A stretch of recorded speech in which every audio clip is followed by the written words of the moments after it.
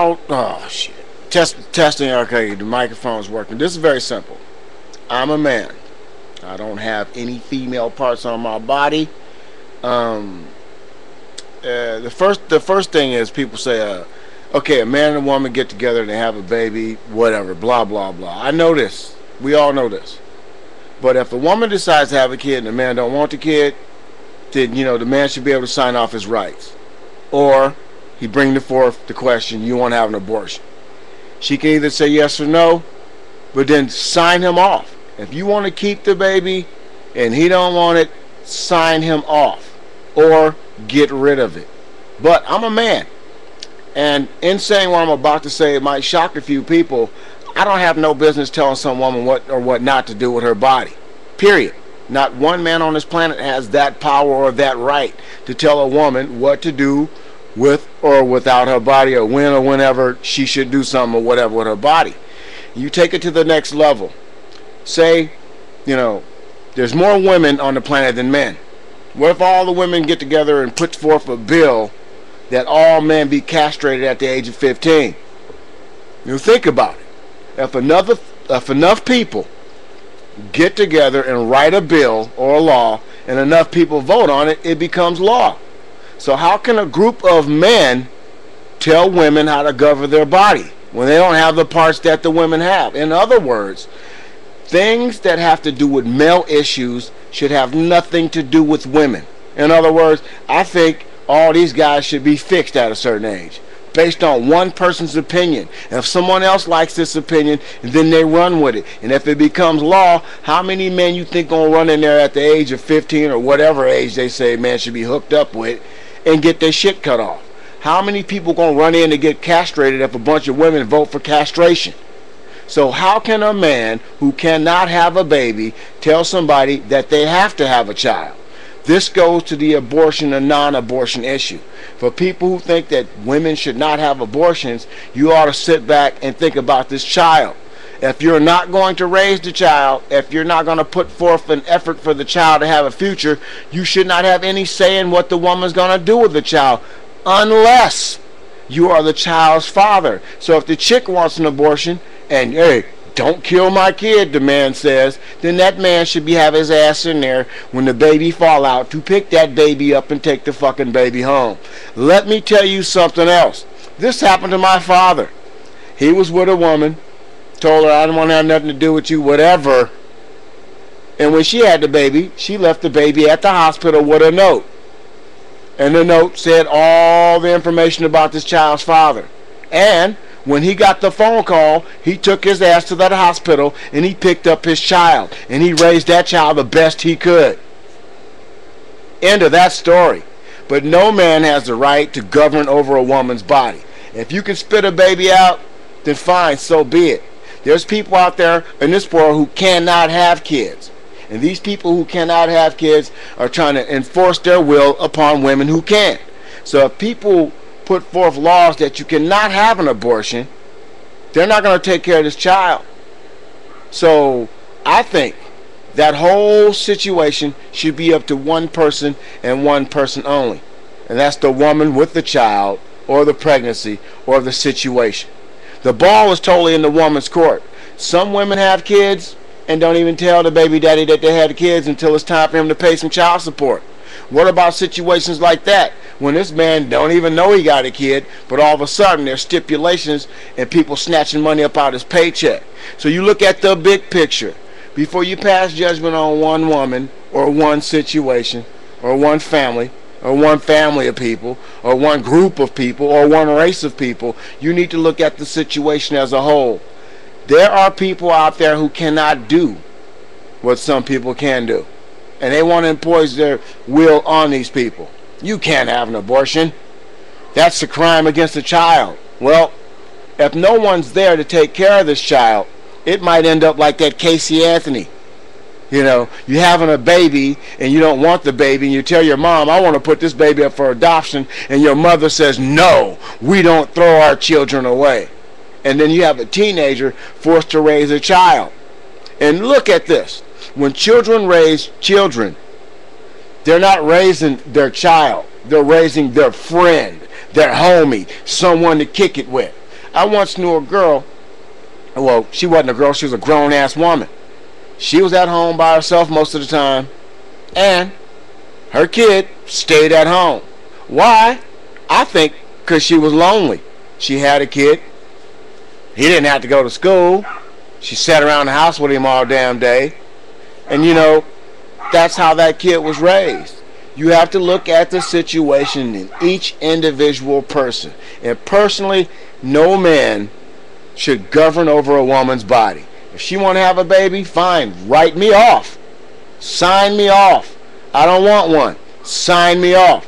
If she signs me off, I'm clear. If I say I want the kid, and then she has it, and then all of a sudden I don't want it, then, you know, come on, man. That's just wrong. People make decisions. People do what they think is right. And most of the time, we don't know what we're doing. We're working on impulse, feelings, and emotions. And my feelings tell me that no man has the right to tell a woman what to do with her body. Period. Because I don't want a group of women saying, you know what? After a man gets 40, he doesn't need his penis no more. So let's just vote for all men to be castrated at a certain age so young girls can't be corrupted by an older man's needs. What if that became law? You're going to see a bunch of guys out there scrambling to change the law. Just like when this chick killed this baby because she wanted to have a free life or whatever. Or she just let her baby die. Whatever. What about that baby daddy? Can't find the baby daddy.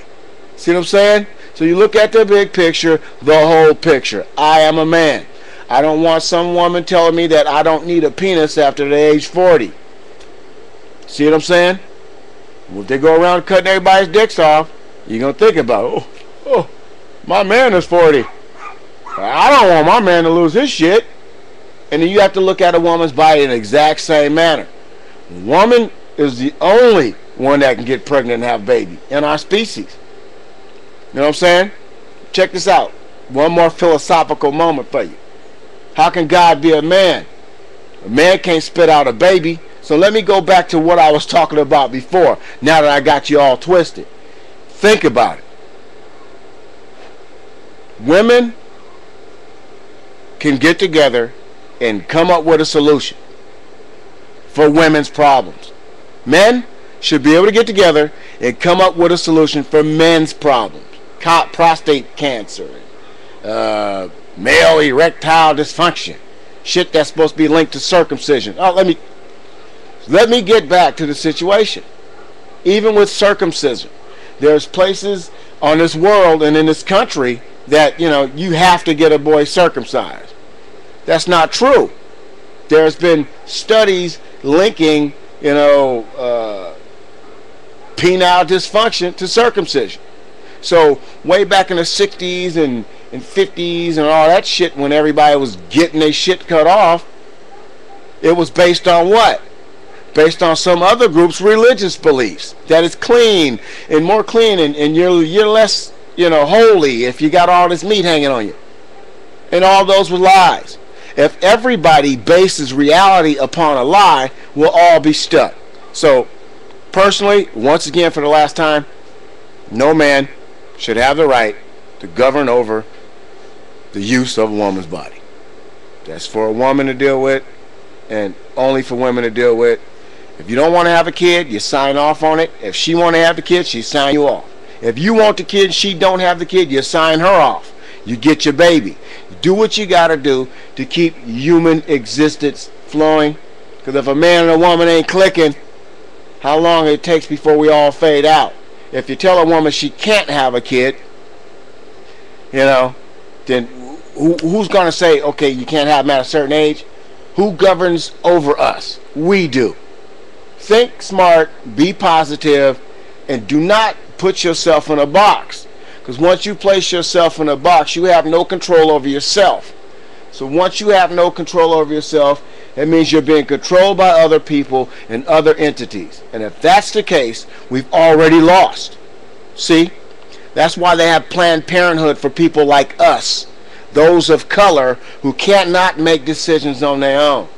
You can believe that shit if you want to, and you can believe that you're inferior if you want to. I believe I'm the best that God has ever had to offer. Because if you don't believe in yourself, you'll have other people making your beliefs for you. So once again, for the last time, I'm a man.